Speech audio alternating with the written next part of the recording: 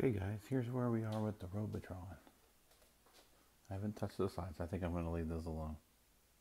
I'm going to save it for a better day after the baby's born. Everything's just dry fitted. I haven't secured anything down. I had to get order another joystick because the one that I was working on was actually rusted to the joystick, so I couldn't get it out of the grommet without destroying the casing. There's my new bezel, new marquee, repainted. I did paint right here, make it look better.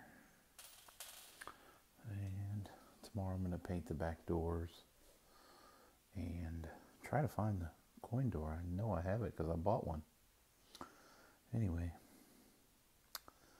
that's about where we are. I just want to see how this is going to go with the, I have a headset on tonight. I was just testing to see how it's going to look with the, it's going to look gorgeous. It's going to be a nice game. I'm going to put it in between, I think I'm going to move Joust over here. And then put Robotron over here where Burger Time is. And then put Burger Time over here so you can see it better. And I'm not sure I'm going to do a Popeye yet. I brought all my games from the garage down here and got a burn-free monitor there, but nobody's ever seen one before. I believe it's a 8304 Wells. Anyway, if anyone knows anything about it, let me know. Everything's a mess right now. I gotta replace the coil and the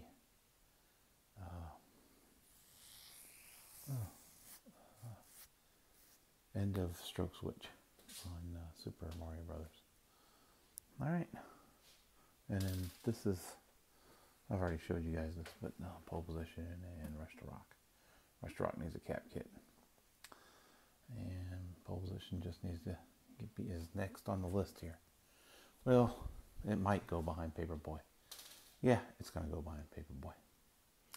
Alright, night.